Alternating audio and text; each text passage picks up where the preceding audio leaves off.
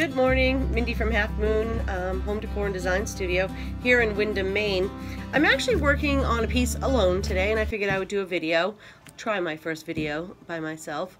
I'm working on a china cabinet, and as you can see, it's a dark blue. It's actually Chalk Paint, Annie Sloan Decorative Paint, Napoleonic and Aubusson blue. So as you can see the lighter color up here, I'm sanding it. And so I thought, a lot of people don't understand what we do when we're sanding, but you can see how by sanding it, it changes color. I'm using a 600 sandpaper. I'll put you guys back down again. And I want to show you what it's supposed to look like when we are sanding. Pull it forward. So, if you follow me, we're always going to sand down the sides. We're never going to go across the grain because it will actually scar it and leave it behind. So I follow with 4 fingers. This is supposed to be a very non-stressful event. When you're applying just your fingertips, as you can see, we've applied just lines. When we're applying our palm and our hands, we get a more even sand. Can you see that color change going on there? That's what we want. Now the wax will bring it back to its natural intended color. You know, the beautiful deep richness. We're actually going to be using black wax. But this is a good way and a perfect color to show everybody and my customers that it's okay to sand, that this is normal. And you've just got to be a little bit patient and gentle. The key word in sanding, especially if you don't want to be distressing, is to be very, very gentle. Sanding should be rather quick also.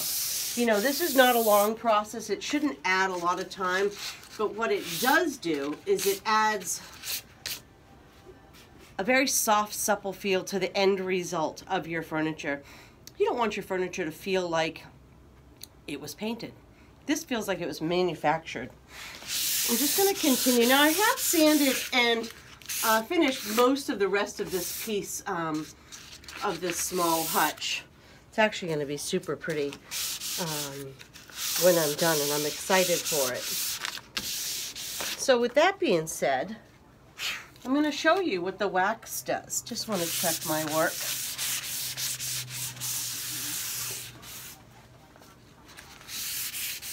Waxing into the grooves is where I'll be leaving a lot of that dark wax behind. And I can see I mixed them over here. See how nice that is? And when you feel it with your opposite hand, it is just like glass. You do get some residue. See that little bit of blue? Now some people say, should we take that off? And you certainly can. You know, you totally can wipe that back down with a cloth. We sell these rags here at Half Moon, and you see the debris that is left behind. It's not a lot, but you know, you'll see it in your wax, especially when you were working with a clear wax. Today we won't see it so much because we're working with a black soft wax mixed with Annie Sloan's clear soft wax. And to remember, you always have to mix black wax and clear wax with your black wax and brown wax with your clear wax to get the mobility for it to move around and glide. I'm working with one of Annie's small wax brushes. I swear by them. I don't wax without them at all. A smidge of dark black wax, not dark, excuse me, but black. I'm going to switch to this side, and I hope that you guys can follow along. So waxing, I always say, people always feel that they're not doing a correct job. Well, I feel sometimes people are very rough when they're waxing. They just need to be gentle. And by gentle, it means you're not trying to, you know, do your daily workout while waxing. Keeping in mind that you can go in all different directions and get it into those nooks and crannies, especially when you're using Annie's brushes. That's what they're best for. You know, how can I get my hand in there? I really can't, but I can get Annie's brush in there. And see how that works? How beautiful that is? Gets down this long crevice in here. We don't have to think about it. We let the brush do it. So do you see how it's changing this blue to this really super dark midnight blue? I just love what black wax does for pieces. It was a game changer for me. I really have, you know, love to wax. When I'm waxing, I get excited. Most people are like, you love it? I'm like, I absolutely do. Because it's making me feel like we're almost done. That the piece is coming to life the way that I envisioned it. Now see how I can put the wax on in all different directions? I'm going to show you something. I'm sure you guys have all seen that. That white stuff, those are skips. And that's where you're not waxing completely. You're missing points. And if you slow down and concentrate and don't rush it, and you'll fill in those areas. And by going in different directions in a gentle fashion, you will find that you're not damaging your wax brush, you're not beating up your wax brush, that you're just finding all those little places that you might have missed. Now I like to finish in the fashion that I want my wax to appear. So I don't want this finish. I want an up and down, symmetrical with the wood grain. And I end with that, but it doesn't mean you have to apply it all in that same direction. And I don't use a lot of wax. People tend to say, well, you know, I've gone through a lot of wax. Well, a lot of wax, when you're using a lot of wax, that indicates to me a lot of work, because you have to massage this wax back and, you know, massage it in and remove the excess to get to that point where we can get a final buff and have a nice soft supple finish. Wax, oopsies, sorry, I dropped my brush. If you're, I'm gonna get some little debris off that. If you're leaving your wax tacky, your wax will always be tacky. Wax will not cure if it is leaving fingerprints. So you need to remind yourself that if it's still leaving fingerprints, if it still feels draggy, it's always going to feel draggy. So what we're going to do now is we're going to take what I call a massaging rag. And I like to use small rags like this. And this is where we're going to get the excess wax off. And this is the opportunity where you take to push it around in case you've missed any corners. You can gently massage it in. I like to leave a little bit of wax up here. Can you see it? Because it gives it that dimensional look. We're also going to leave it in the corners over here. Alrighty? Okay. So see how much wax we're getting off our rag? That's normal. Okay? So the biggest mistake people make is they try to work with one rag. And what happens is your rag, your fibers in your rag get full. And it's unable to take any more wax off. And that's why people are like, I don't get a finish like you do. It's because they're trying to do it with one rag. So this is just my massaging rag. Look at that. A lot of you know, excess black wax coming off. So you see me finding a new area of rag. Key factor, totally key, nice and clean. Those fibers are empty. And as you see, oh my God, it just starts to glide. So, with that being said, people are concerned about a start and stop line. They're like, Mindy, do I have to wax the whole side? I don't. I like to wax in sections. And they're concerned that you'll have a start and a stop, and you won't. Don't be concerned about that. I like to do small sections because I feel I can keep control of it. It won't get away from me. The customer walks in, I can walk out of the studio. If I'm done for the day, I don't have a whole piece to buff. Remember that rag we were talking about? Now this is a buffing rag. Nice and clean, not too big. I feel if we're working with too big of a rag, then we're wasting fibers. I like to make a pad in a sense so I can tuck my little fingernails in there. Worst case, we're waxing and we drag our finger down our piece of furniture and scratch it. I'm sure we've all done it. Gotta, you know, fix it. Now see, we're still getting residue. But this is my buffing rag. You wouldn't believe how it's just gliding now. You can start the shine, you can start to see the shine build.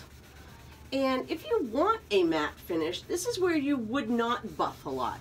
Me personally, I love, love, love, love the shine on things.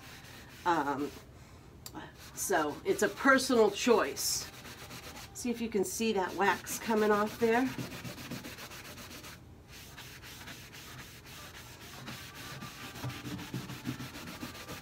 Big mistake here, fiber's full. So what do? Clean section of rag, fold it back in, make my little buffing pad. Now this is gliding. This is gliding. I get down here, I'm dragging. But you can almost hear it. And I know you can see the shine building. Got a little bit of a skip right there, I see. I get a skip every day. I wax and paint every day, but I get a skip every day, and people get so down on themselves. Oh, I'm not getting it. It's, I don't get that finish. Well, it doesn't happen in the first try. So what you do, I don't know if you can see that, you guys. I'm going to bring you closer. See that right there? To me, I don't like that. See that right there? Don't care for that one either. So simple little fix. Grab your wax brush. Little bit of product. We're not talking a lot of product. Very little product. And we're going to just go over those areas of concern.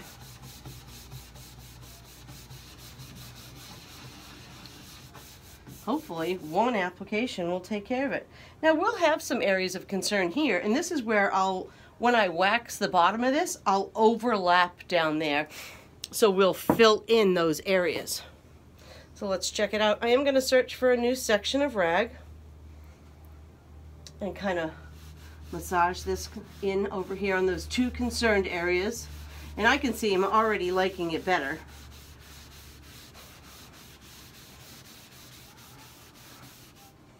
So look how much I took off, because I kind of turned my my buffing rag into a massaging rag. So here we go again. Whoops. One more, and you will find that you will not be spinning your wheels if you do have an ample supply of rags. We do sell rags here at the shop, and they actually, sell rather quickly. We make them up all the time, so they're here if you need them.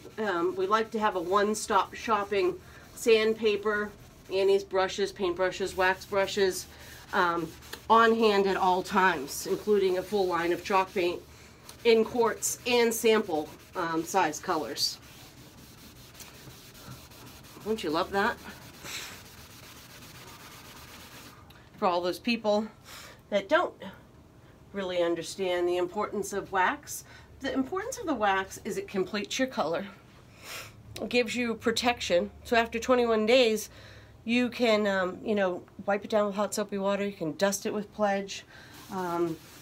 Great for kitchen cabinets. This is a beautiful, inexpensive update for your kitchen cabinets. Imagine taking, your existing cabinets and transforming them with chalk paint and her wax. So, I'm going to see if that's good. See if we can do the fingerprint test. This is a test everybody should be doing when they are waxing with Annie Sloan, whether it's clear wax, brown wax, white wax, or black wax. Do the test.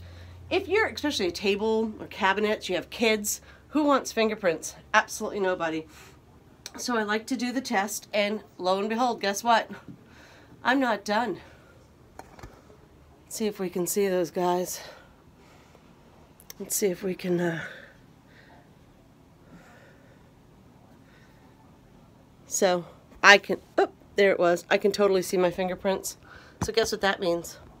That means I need to find a clean section of my rag. Clean always will be your best. I can see 1, 2, 3, 4 fingerprints right there. So all that means is that we just need to give it a gentle buff. Sometimes by letting it rest about an hour will help with that fingerprint because it lets it settle in. But I will buff this piece until there is no fingerprints ever left behind. And as you can still see, I'm still pulling off a little residue. I mean, I'm leaving my black behind, but there is still a little bit of black wax that needs to be buffed in. What do you think? Oh my God, it feels just like glass. So I hope this video has helped. Just a short video. Lots of times people have questions. You can reach out to me here at Half Moon Home Decor and Design Studio in Wyndham. I'm here just about every day. Give us a call, stop in. Hope that we can supply you with all your needs for Annie Sloan chalk paint and any home decor items. Thank you. Have a great day. Bye-bye.